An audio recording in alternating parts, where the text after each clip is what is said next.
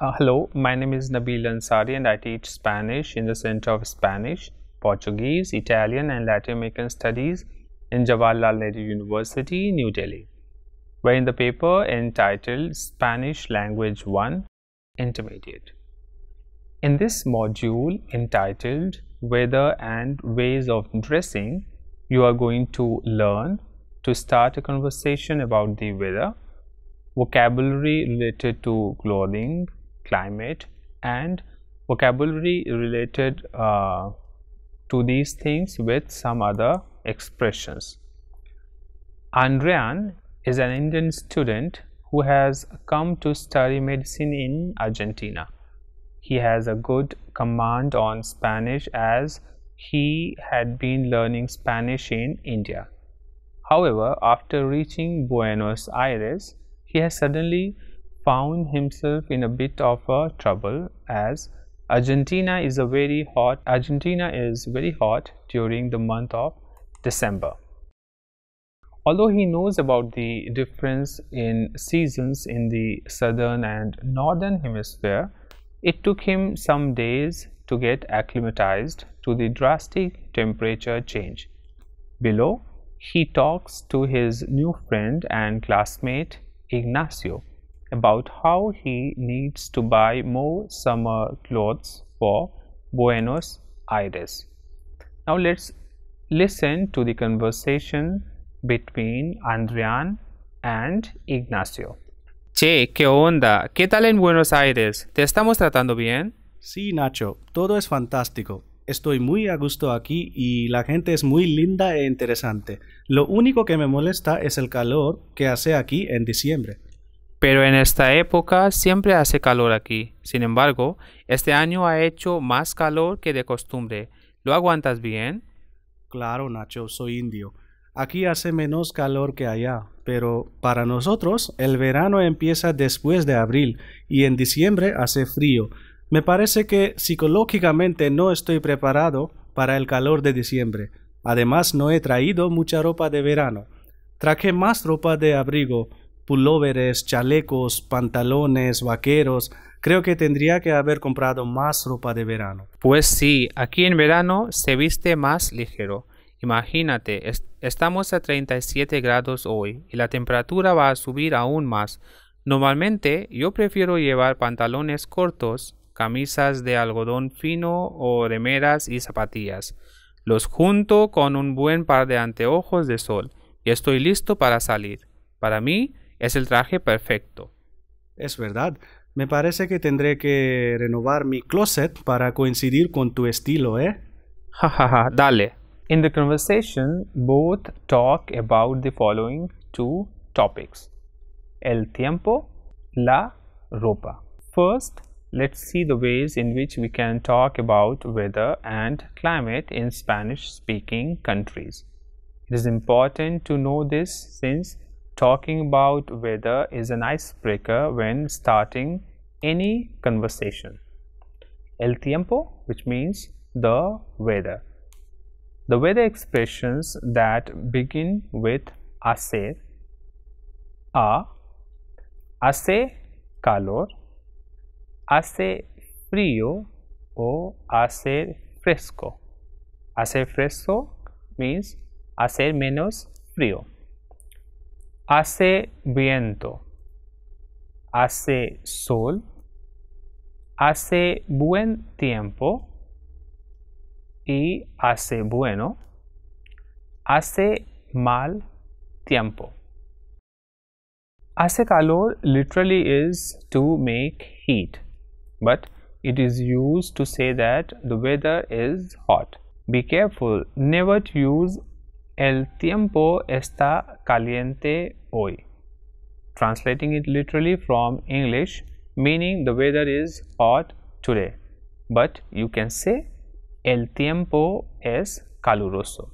So you can say el tiempo es caluroso, or you can simply say hace calor, which means it is hot. Weather expressions simply using the verbs. So the weather expressions which can be expressed, or the weather expressions which only uses the verbs are llueve, which comes from the verb llover, lloviznar, which comes from the verb lloviznar, nieva, which comes from the verb nevar, and truena, which comes from the verb tronar. And the nouns of these weather expressions are la lluvia, the verb is llueve, coming from the verb llover. Noun is la llovizna, which comes from the verb lloviznar. La nieve, the noun la nieve comes from the verb nevar, and el trueno comes from the verb tronar. Weather expressions using I and estar. I, which is the verb haber. So the weather expressions using I and estar are la niebla. So it uses I niebla.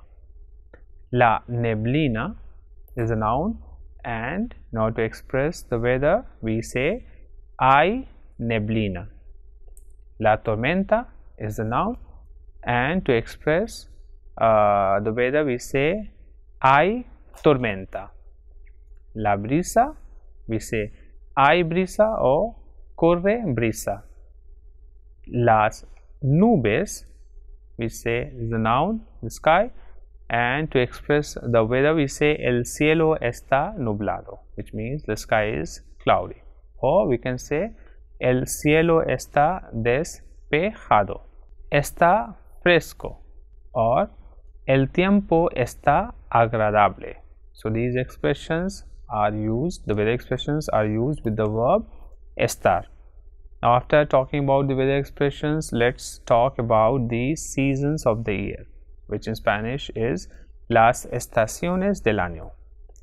Las siguientes son las estaciones del año en Argentina con sus correspondientes meses. El verano en Argentina incluye diciembre, enero, febrero y marzo. El otoño incluye marzo, abril, mayo y junio. El invierno en Argentina es en los meses de junio, julio, agosto y septiembre. Y la primavera es en los meses de septiembre, octubre, noviembre y diciembre.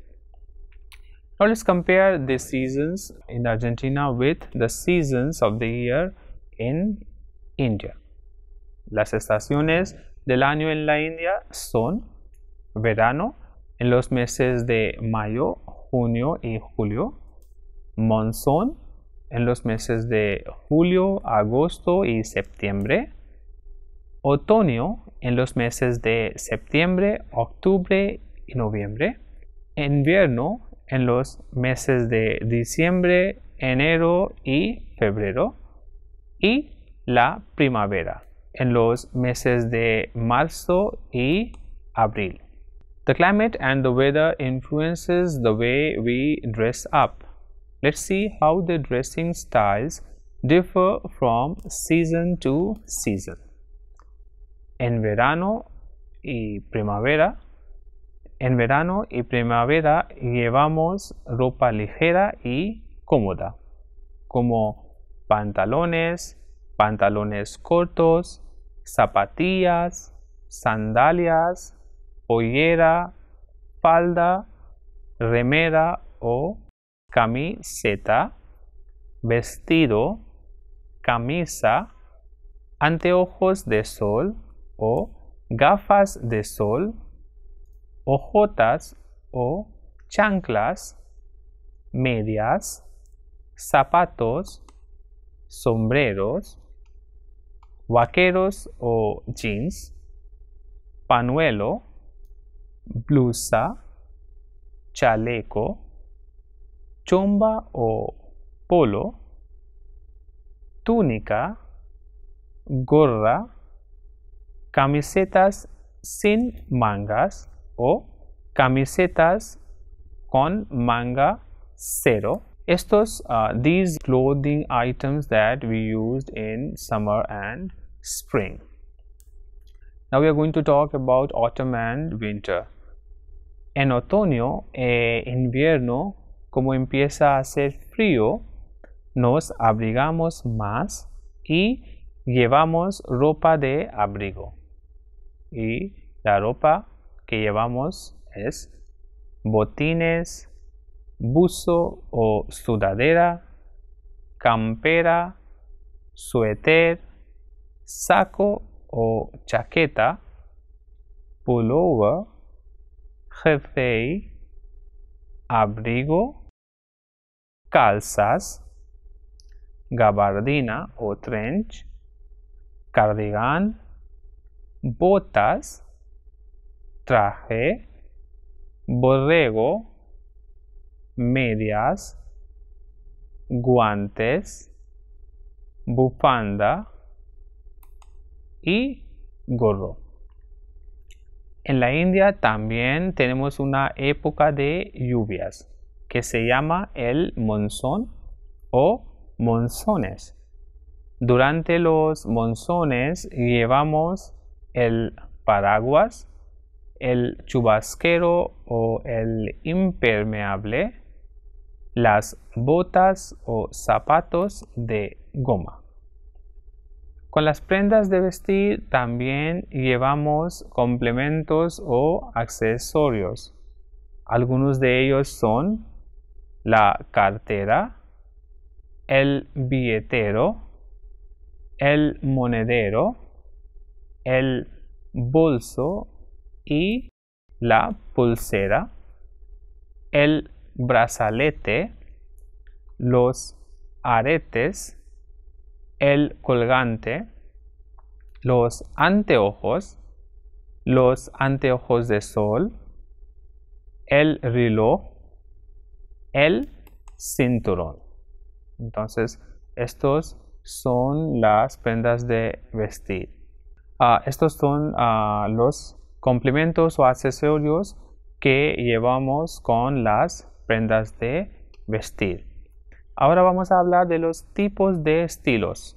Los tipos de estilos son estampado o estampada, de manga larga, de manga corta, sin manga o manga cero, de cuadros o con cuadros, de o a rayas.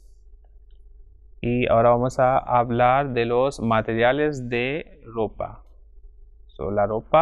Entonces la ropa puede ser de algodón, de seda, de lana, de lino, de ante, de cuero o de piel, de raso, de terciopelo o de encaje. Now, as we know, our friend Andrian needs to go to shopping to buy himself some summer clothes. Let's listen to an audio where he and Ignacio go to a shop in Buenos Aires, famous Avenida Córdoba, to buy something affordable for him.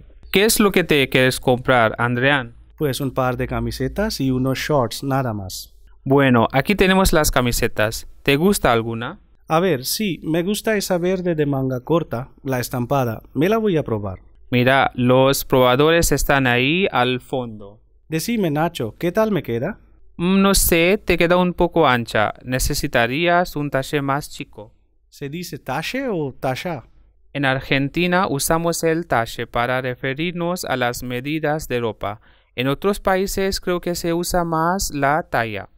Perdona, ¿tienen un talle más pequeño de este modelo? Déjeme ver, lo siento, no nos queda en este mismo color. Lo tenemos en azul. ¿Se la quiere probar? Bueno, la azul también me parece linda. Nacho, me gustaría combinarla con esos shorts. ¿Cuáles? ¿Los grises? No, los beige son muy clásicos, ¿no? Sí, me parece bien. ¿De qué talle quieres los pantalones? No sé, los talles de la India son diferentes. Allí llevaba el 32. Bueno, creo que aquí los talles no son iguales. Pruébate estos del 40 y saldremos de dudas. Me quedan perfectos, me los llevo. ¿Cuánto es? Mira, están en oferta. Los dos me cuestan unos 150 pesos, son casi 1100 rupias hindúes. ¿Qué crees? Son una ganga, ¿no? Dale, che, están casi regalados. ¿Vamos a la caja o querías algo más? No, por ahora basta. Vamos a pagar ya. We have already learned some expressions related to shopping in previous modules. Now let's see some adjectives that can be used with the clothes. The adjectives are chulo o lindo, feo, barato, caro, tradicional, moderno, viejo, nuevo, de color oscuro, de color claro, elegante, casual, grande, pequeño, de moda y clásico. Yo repito, chulo o lindo, feo, barato, caro, tradicional, moderno, viejo, nuevo, de color oscuro, de color claro, elegante, casual, grande, pequeño, de moda y clásico. And these were the adjectives that can be used with the clothes. Remember that some of these adjectives change with the number and gender of the clothes we are referring to. For example, me gustan estos pantalones. Son muy chulos. Chulos because pantalones is masculine plural. That's why chulos. El traje es muy caro. No tengo tanta plata. Caro because el traje is masculine singular. That's why the adjective used is masculine singular, caro. La camisa la quiero de color claro para llevármela al trabajo. Again, la claro because of the noun color, de color claro. ¿Qué vestido tan elegante llevas, Jasmine? Elegante will not change. It will remain singular because vestido is singular. Now let's talk about some useful phrases in a shop. So the useful phrases or questions are: ¿hay algo en lo que pueda ayudarle? O ¿puedo ayudarle? So hay algo en lo que pueda ayudarle means, is there anything I can help you with? And the question ¿puedo ayudarle? means, can I help you? And the reply can be, no, gracias, solo estoy mirando, which means, no, thank you, I am just looking. Or the reply can also be, es que estoy buscando, and it means, it's just that I am looking for, and then you mention the thing that you are looking for. Now the replies can vary depending on the context. Oye, oiga, ¿tienen esta campera en más colores? Oye, oiga means listen. ¿Tienen esta campera en más colores means, do you have this t-shirt in more colors?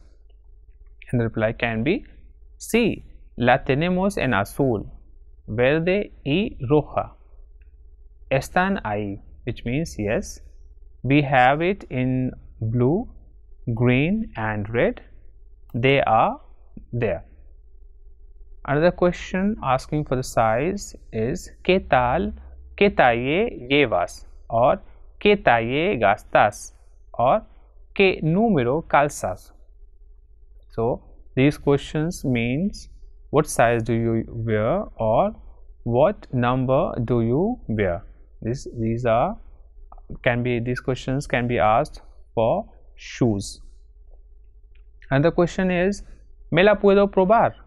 O puedo probármela, which means, can I try it? So la is feminine for the feminine object, and if the object is masculine singular, then it will be me lo puedo probar o puedo probármelo. And the reply can be, claro, los probadores están aquí, a mano izquierda, which means, sure, the trial rooms are here on the right hand side. Es demasiado grande. Tienes un talle más chico. Es demasiado grande means it is very big. Tienes un talle más chico, which means, do you have a smaller size? Me aprieta un poco. Tienen un talle más. Me aprieta un poco means it is a little tight. Tienen un talle más means do you have a bigger size? Me la quedo o me la llevo, which means I will take it. ¿Quiere bolsa? Means do you want a bag? ¿Podría envolverla, por favor? Which means could you gift wrap it please? Aquí tienes su cambio y el ticket de compra o el ticket de recibo o el ticket de factura, any one of these. So aquí tiene su cambio y el ticket de compra, recibo o factura, which means here is your change and your purchase receipt. Tiene un plazo de 30 días a partir de la fecha de la compra. Si quiere cambiar o devolver la prenda, siempre y cuando tenga la factura y si no se haya quitado la etiqueta. It means you have a period of 30 days from the time of buying to exchange or return the garment with the bill provided the label has not been removed. Tiene un plazo de 30 días a partir de la fecha de la compra si quiere cambiar o devolver la prenda, siempre y cuando tenga la factura y si no se haya quitado la etiqueta. Which means you have a period of 30 days from the time of buying to exchange or return the garment with the bill provided the label has not been removed. Now, just to quickly repeat the useful phrases in the shop. ¿Hay algo en lo que pueda ayudarle o puedo ayudarle? No, gracias. Solo estoy mirando. Es que estoy buscando algo. Oye o oiga, ¿tienen esta campera en más colores? Sí, la tenemos en azul, verde y roja. Están ahí. ¿Qué talle llevas? ¿Qué talle gastas? ¿O qué número calzas? Para los zapatos. ¿Me lo puedo probar o me la puedo probar? O en otra forma, ¿puedo probármela o puedo probármelo? Claro, los probadores están aquí a mano izquierda. Es demasiado grande. ¿Tienes un talle más chico? Me aprieta un poco. ¿Tienen un talle más?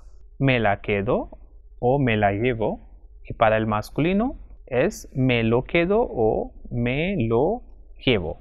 ¿Quiere bolsa? ¿Podría envolverla, por favor? Aquí tiene su cambio y el ticket de compra o el ticket de recibo o el ticket de factura.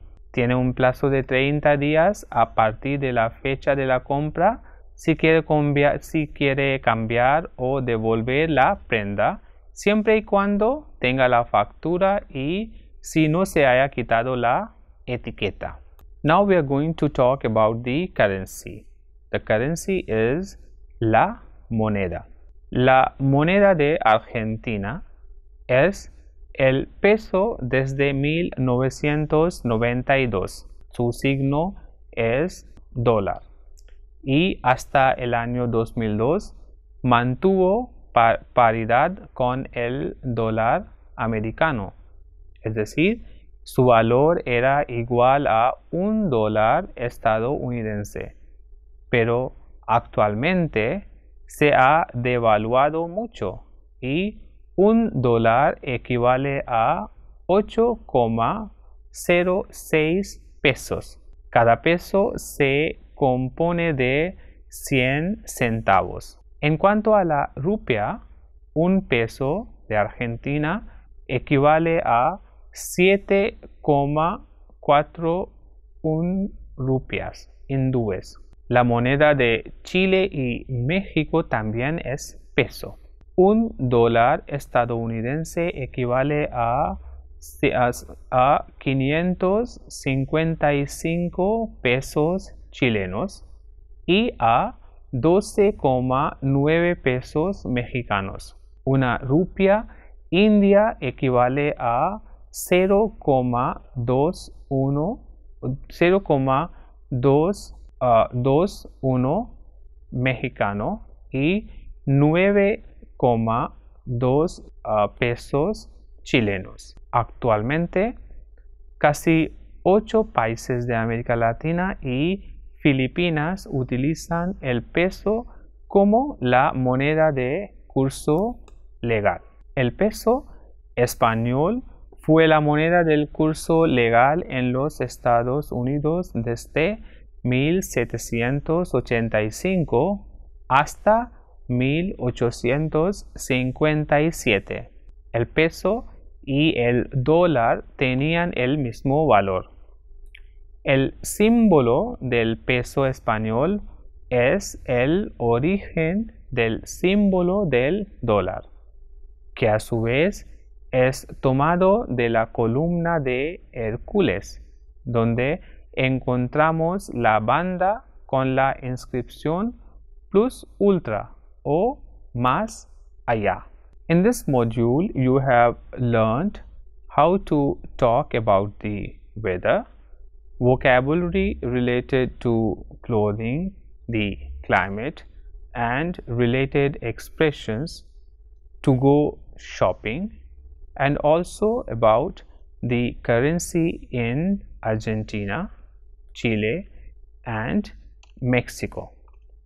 Now, in order to learn more about these topics, you should refer to the e-text, and you should also do the questions given in the question section, and there are also links provided which will take you to other websites in case you want to learn more about the topics covered in this module. Thank you.